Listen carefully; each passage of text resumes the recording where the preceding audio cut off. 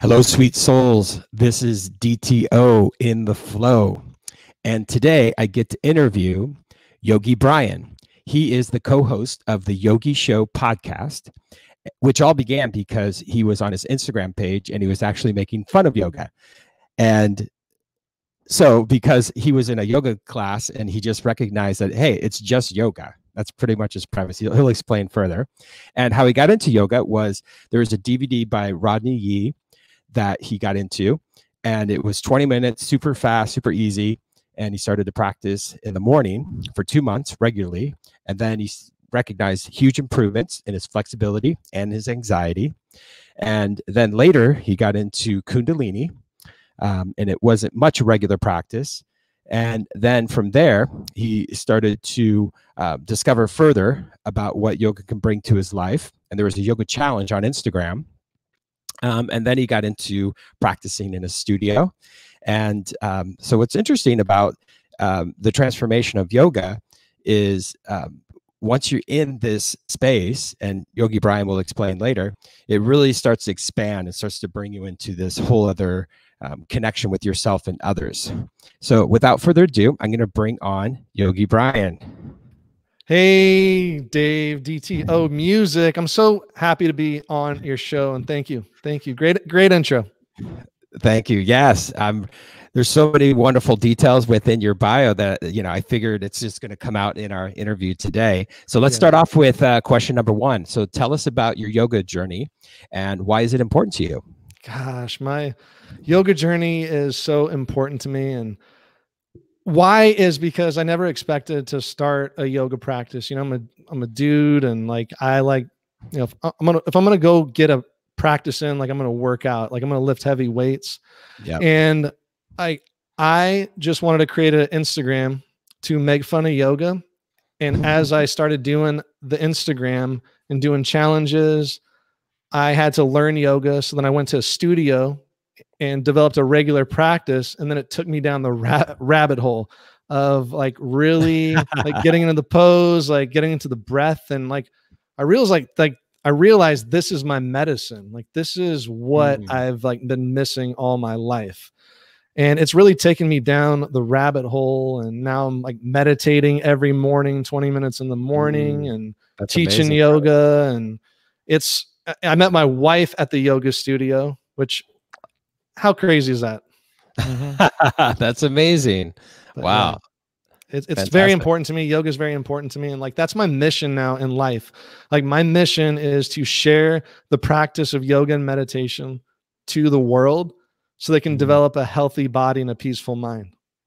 Because that's what, that is what I'm all about. It's helped me out so much. And there's so many people out there that are struggling, that, put on a face, put on a mask, and you think that they're doing okay.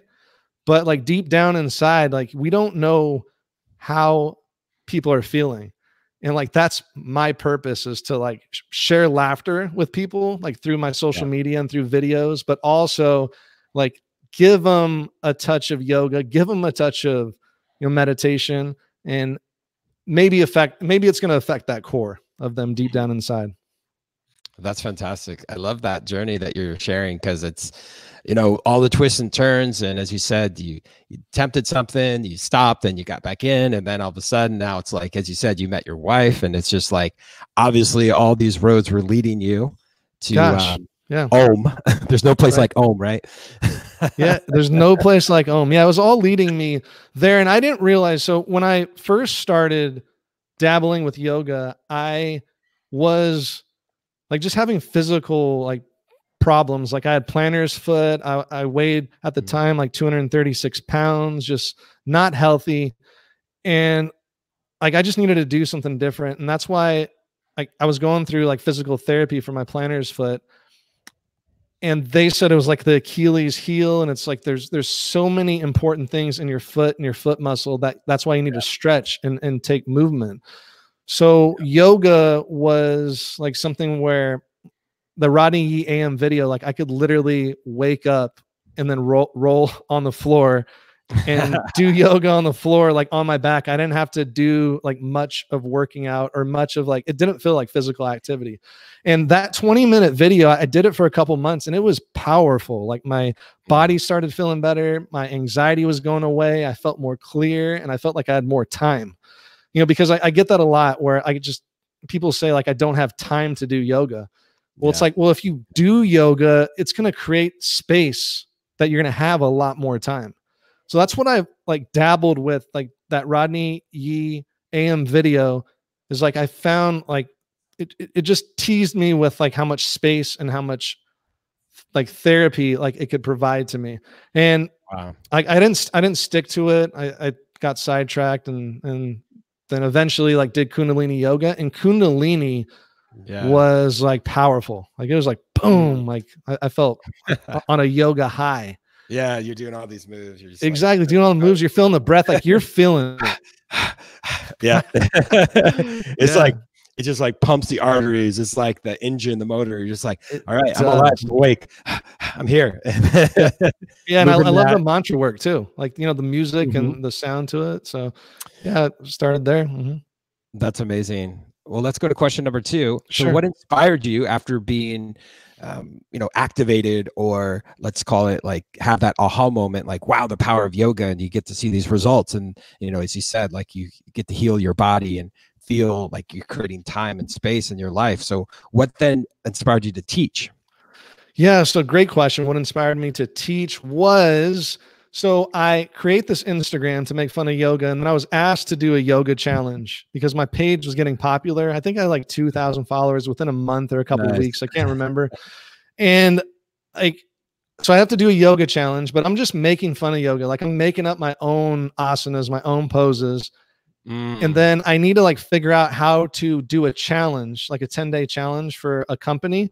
So I reached out to a yoga instructor to help me actually develop each pose each day, and then I'll just follow what she did, and I'll make the funny captions and the funny, commentary.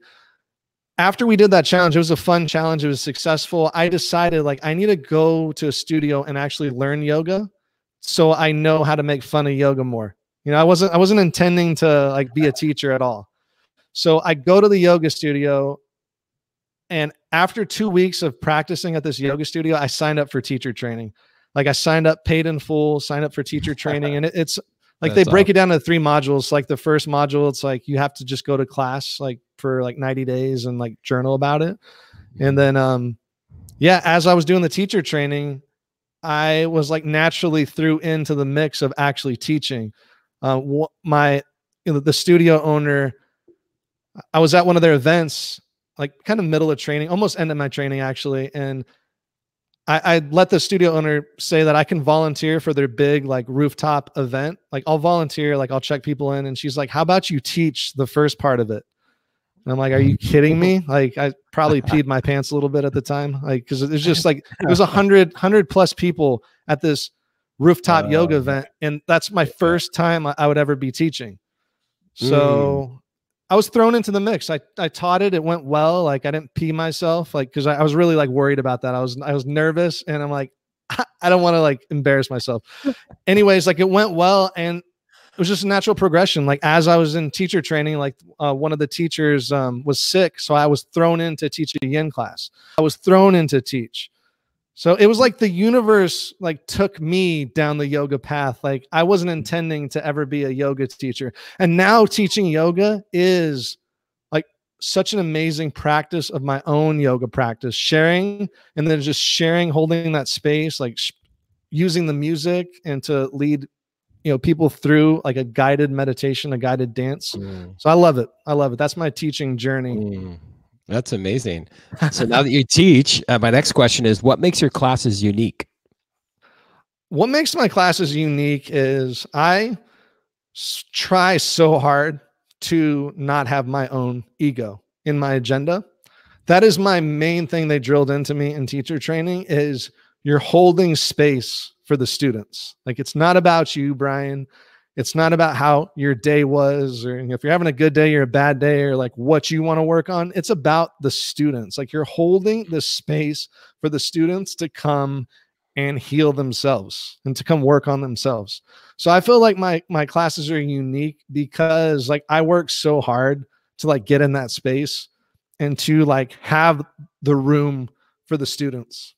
I love that. Yeah, you're creating that container. Yeah, I'm getting a little emotional about it because it's it's such a, I would say it's such a struggle to not bring ego in there. You know, as a person, especially as a yoga teacher, like, you know, it's not about me. It's about the students. It's about them. Like, how can I speak to them?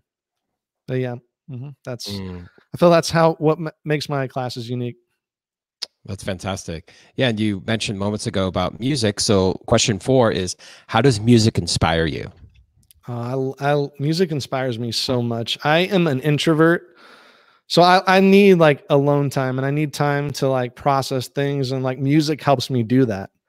And a lot of like house techno music really gets me in the zone, like, and gets me in the zone of like, sometimes, you know, I teach power yoga, you know, vinyasa flows. So, you know, I like using that, you know, with the fast, like flow it out.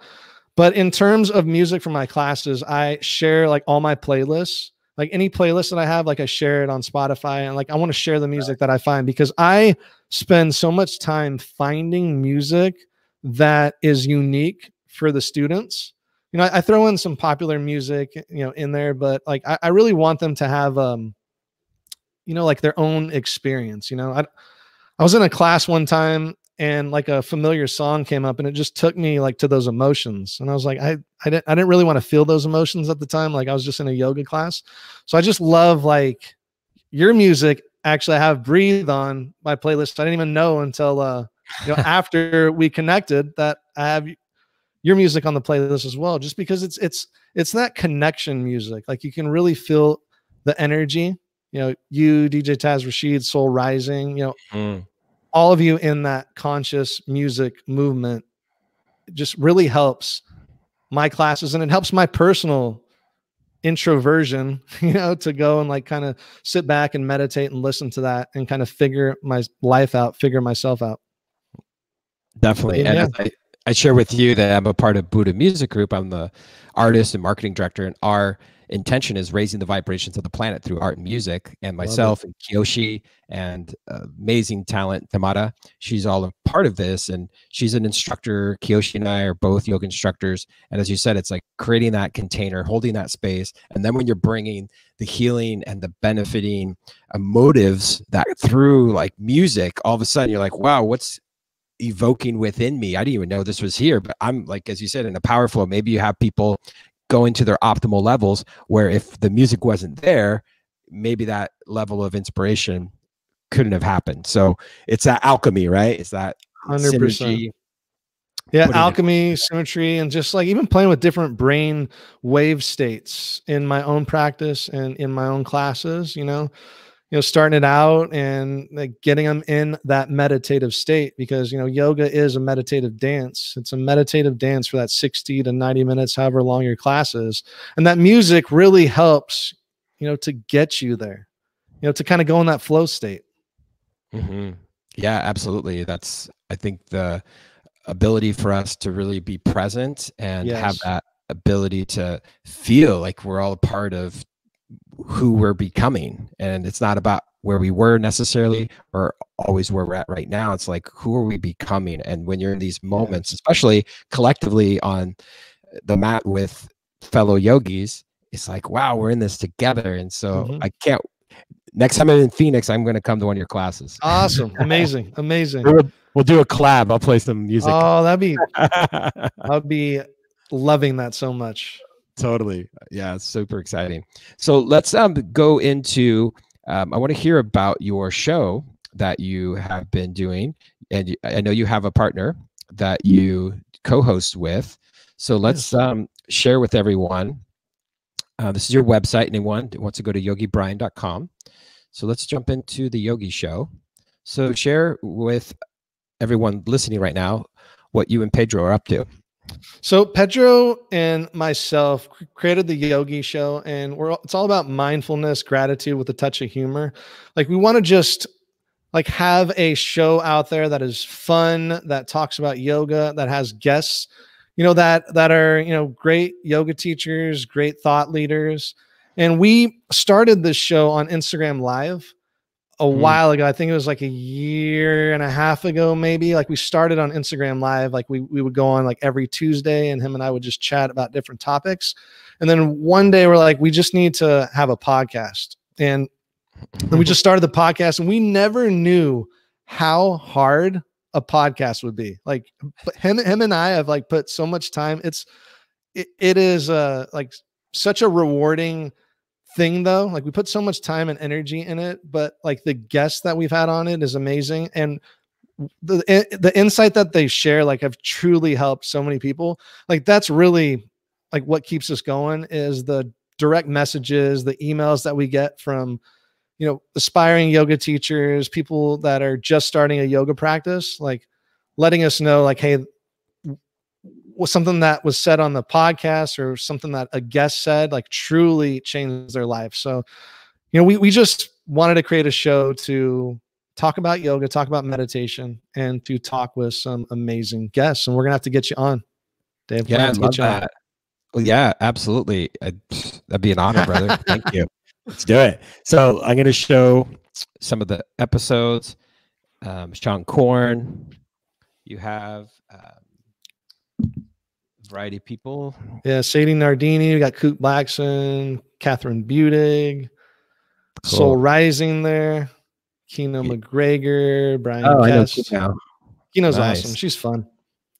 Totally. I know. Actually, I'm really good friends with videographer Agatha that does a lot of the video and photo content for Kino. So I met Kino when we were in South Beach. Cool. I was staying with my friend Agatha. We were roommates back in like 2013 when I was beginning to work on my 5-year project, which is my debut album, Nameless Energy. So that's when my music got out there, and it's like awesome. The universe people. Right there. See? Right. Perfect. So here's a quick example I'd like to share. I don't need a script, but this is 30 years of practice. Yeah. Cut to, I'm now on stage in front of about 4. And there's some other interviews. I love the cartoon style. Oh yeah, that's our artist. Name's Melanie. Get it home on Instagram. She's an amazing welcome artist. To the Yogi Show. My name is Yogi Bryan. I'm a Oh, nice, awesome. True to yourself, and then so that's Pedro to like your community. And then we have and it's funny. I get a lot of messages. And then there's your guests. I feel like people wonderful. I expect people. Fantastic. And so people can also listen. It's on a variety of platforms, I'm imagining. Yeah, all the platforms that have podcasts, Spotify, Apple Music, Stitcher. Yep, you can listen to it there. Okay, perfect. That's great. So when you go to listen, it goes right open. Oh, here you go. You got your Spotify episodes. Right. Yeah, that's the gratitude postcard challenge. What we're doing on the show. And that's great that you clicked on that. I wasn't planning on talking about it, but so the gratitude postcard challenge, I did that last November on my page, which I have to stop using that page March 1st, but I'm transferring everything over. But on my Namaste page, I'm transferring that over. But I hit 50,000 followers, and I did a gratitude postcard challenge where I just asked people to send a postcard from wherever they're from to write 3 things that they're grateful for. And I couldn't believe it. I got like 40 or something postcards all over the world, like from China, like Australia, countries I can't even pronounce. And it was just amazing to see that. And then I got my son involved, like opening them up and reading the gratitude list. So this year for the show, we're actually doing it every single month. So we're going to pick a winner out of a box, and we're going to pick a postcard, and they'll win some Yogi Show merch. So yeah, if you're out there, send a postcard, 3 things you're grateful for to the Yogi Show. Oh, that's awesome. Yeah. And if most people that are watching right now already follow me on Spotify. So awesome. if you're already in that ecosystem of Spotify, then all you have to do is search the Yogi Show, or just type in Yogi Bryan. So from here, as you mentioned, so of course, here's my Spotify right here. And this is the song Breath. Yes. That you play in your classes. I'll give a little snippet of that for anyone. I love it. And so you build out multiple playlists, right?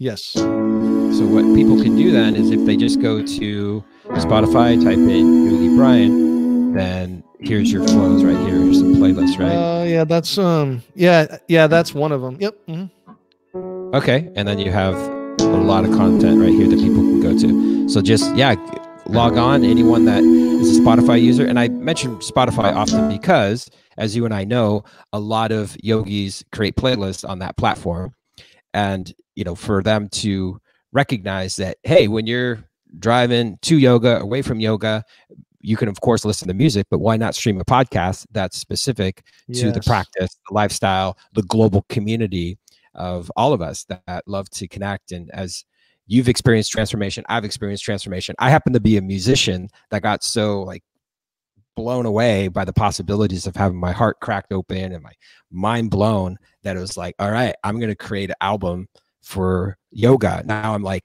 a trilogy of albums. I'm creating singles. I get to tour and go different places. And I love the fact that you recognize the musicians. And I know that you're connected with DJ Taz Rashid. And I mentioned to you, we worked on a remix together. And so there's so many connections. It's really amazing how where you're led towards something. And, admittedly, sometimes I'm stubborn in life, even though I kind of get that energetic tap on my shoulder or get that little ping in my mind. I'm like, oh, maybe I need to do this or that. Eventually it just starts you get more and more notifications, so to speak. And all of a sudden you're like, oh, well, why was I called to create these memes? Oh, maybe I want to become a yoga teacher, right? So it's pretty interesting. I think it was Steve Jobs that says you can't always understand how all the dots add up and all the pieces connect over time. But once you get through different ages and eras and chapters of your life, you're like, oh yeah, maybe I got into yoga as you in your situation to meet my wife. That's huge. Yeah. You just never know. And that's one of the things that I've learned with, setting an intention or manifestation is you set that intention and you feel it in your heart, but you don't know how it's going to manifest. You don't know how that's going to come to you in the universe, your plans are not as huge as the universe's plans. So if you got something out there, feel it in your heart, see it, meditate on it, and it's gonna come for you. Just like this show here. I'm listening to your songs, and then after talking with you, like you said, you have a chakra songs. I'm loving chakra lately. So we need to. That's amazing. I need to listen to all those. And when you mention meditation, is this a proper pose for people to go to? That's hilarious. Yep, that's what you gotta do. I love dinosaurs. Yeah, nice. that's so awesome. Good.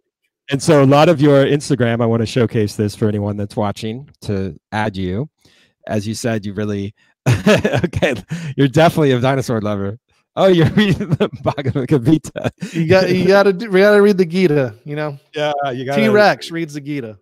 Of course, yeah. That's he was attempting to not become extinct, but now he has eternal life and total consciousness.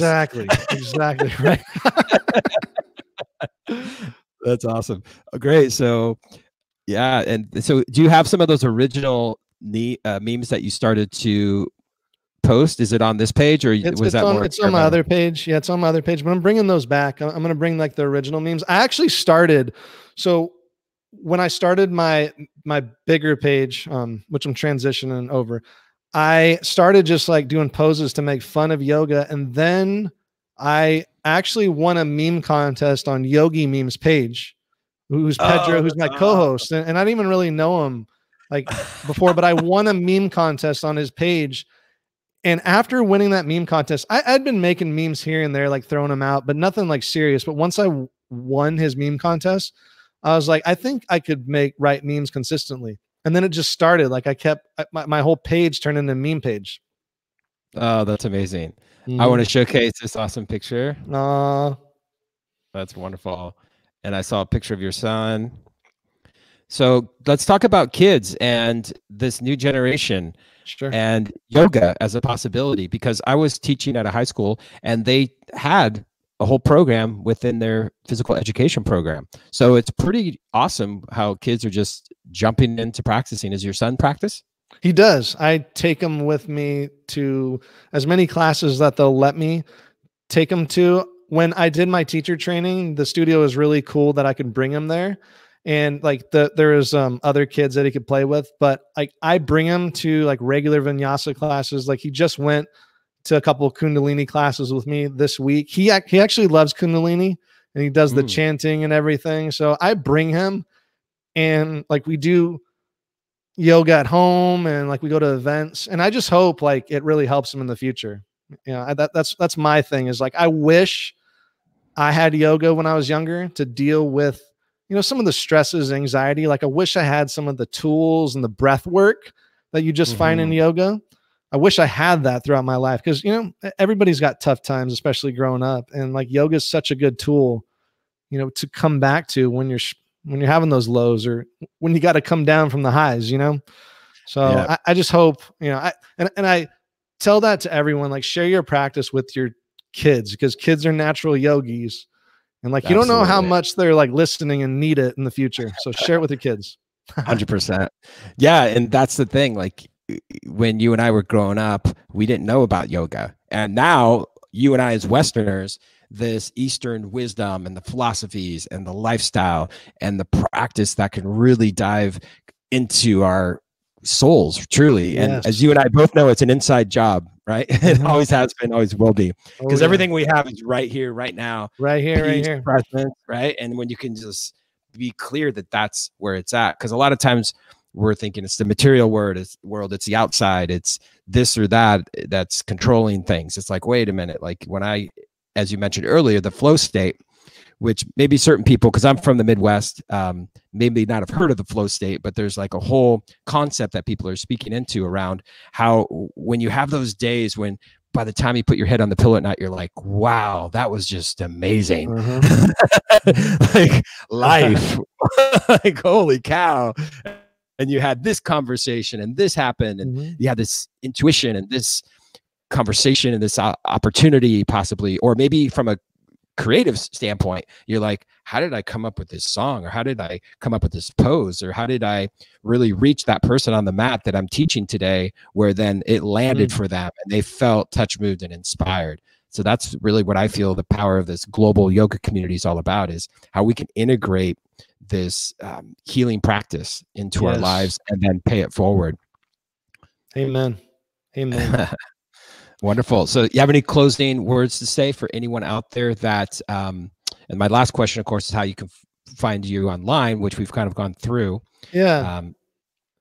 So, I mean, anybody out there listening, definitely got to listen to DTO music. Let's just say that, listen to DTO music if you need to add it to your playlist. But, you know, if you're starting a yoga journey, or if you are, you know, like nervous to go to a yoga studio, like you don't have to go to a yoga studio. You can go on YouTube, or you can just find a DVD. No one watches DVDs anymore, but you can like stream like a 20-minute video and just start like somewhere. Maybe just do one asana, one pose. Or if like yoga is not your thing and meditation's your thing, and you want to really try meditation, like start small and give it some time.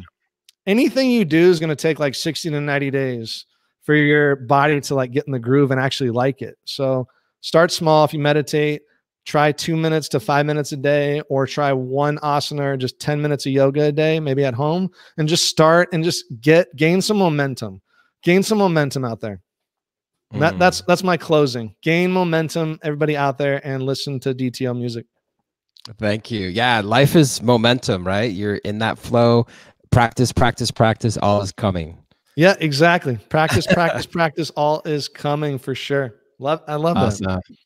Yeah. Thank you, brother. I really appreciate you being here and all the light that you're spreading in the world, and you being an amazing father, amazing husband, amazing leader in your community in Phoenix and globally, having this podcast that really gets to go out there. As you said, like you get messages from people all over the world, and that's really powerful for us to share. And 100%. Pay it forward. Yes. Pay it forward. Always. Awesome. Many blessings, brother. Thank you so much, Dave. You have a great one. Thanks for letting me be on the show. You're welcome.